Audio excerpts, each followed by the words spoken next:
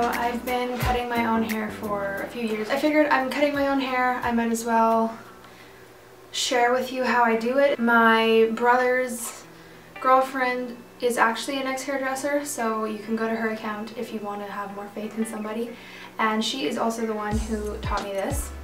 So this is like a really wet or damp paper towel. With your hair cutting scissors, make sure that it's sharp enough to like cut through. If it's not sharp, don't cut your hair with that kind because it can just lead to further damage and it's not good for your hair. So make sure it's at least sharp and pretty decently quality scissors. You can get some for like 30 bucks. It's pretty good. I'll link these ones in the description below. Obviously, be very careful with your fingers because these scissors are sharp, so don't cut yourself. I just cut 8 or 9 inches off 6-7 months ago. You can see how long it is. When I cut off, it was like looking pretty disgusting, but it's my wash day today. Anyways, I want to get some layers. I'm going to take a pretty big chunk. I'm going to put it up with a clip. Just measuring how long it is right now. 22-ish inches. I'm going to take off, I think, 2 inches. You want to have your fingers there to prevent any sliding. And then I'm just going to go in and like fringe it a little bit. You don't want to be moving your head like this, you know, like a little bit like this, because then you think it's lined up here. You straighten your head and it's up here, you know.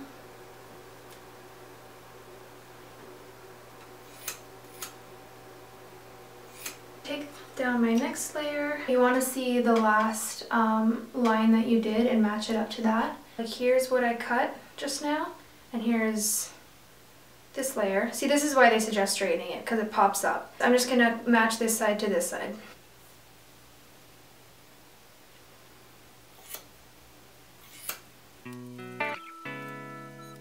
Then do the same with this last one, or however many. If you have thick hair, you want to do a few, because if it's too thick, the scissors are just going to be... Did you hear that cat noise? You can kind of go from the middle, because you really don't want to take your bangs at this point, and add a little ponytail or little clips or whatever to them. Take the middle part of your crown here.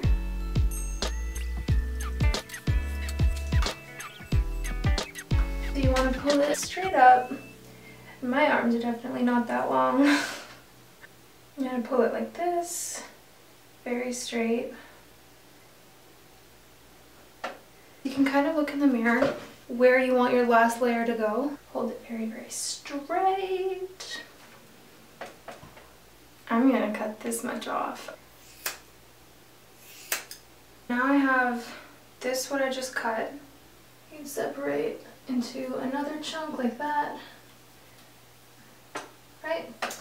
And then you add some of the piece that you just cut, so you're taking that with you. This looks like it's a big section, but it's really not. It's just frizzy. Like, look how little it is. You can barely fit a finger around it. But you could do less than this too if it's like too much hair and you're overwhelmed.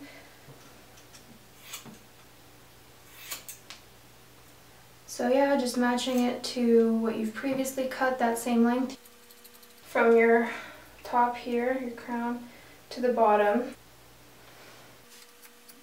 I just want to show you very clearly that you think that the bottom layer is cutting off to the same level as the top layer. Because I cut it straight, you can see it's all the same length. And then once you pull it to the side, you can see the top layers are falling because they're shorter. So you can see there's a bunch of lengths in there. There's here, here, and it's like slowly getting longer.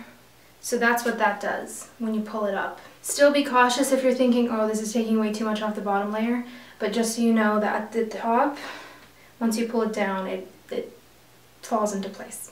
See how it's all the way down? It just naturally does that with this technique. I've done everything except for these front two pieces, but I'm gonna grab the very back just because I cut it in half and did this side and this side, and just because I might have missed some, I'm just gonna do this very last section.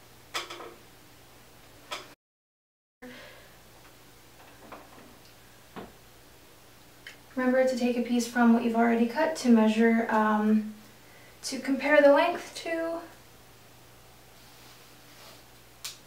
And again, you want your bangs to fall. I used to cut from here, like, and then kind of blend it into the bottom, all the way to the bottom here.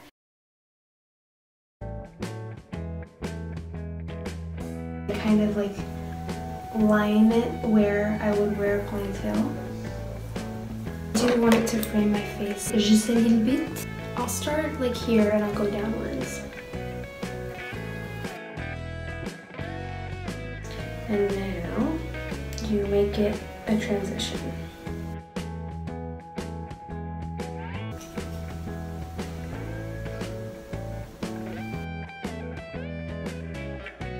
Before you give yourself bangs, definitely always go longer, like very gradual. But I found that this is just too short for my hair.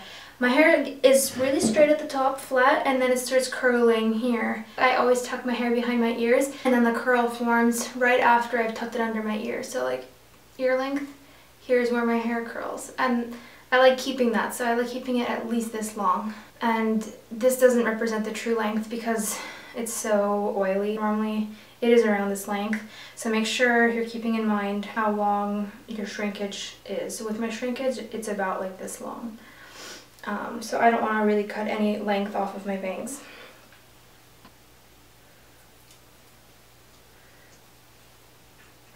Back. I'm just going to put that in a ponytail just because. So you kind of take your bangs, whatever length you want them. You can cut it like here, but I would start with, you know, going slow. I'm just going to take off the little ends here. And here you want to be more of a fringe, like going up into it. You can kind of see it slips out one at a time.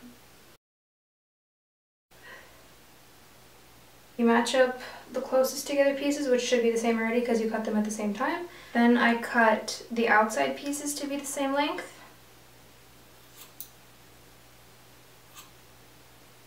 And then I do one along the middle. So the middle would be like start and middle.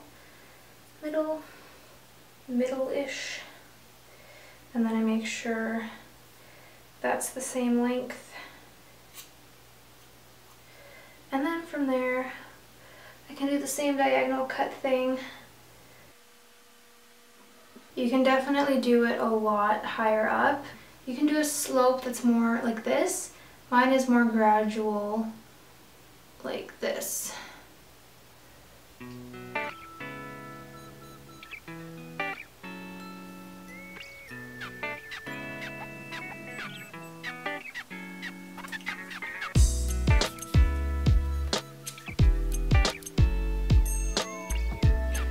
you can see my layer is right there now. Before it was all like pretty much one length.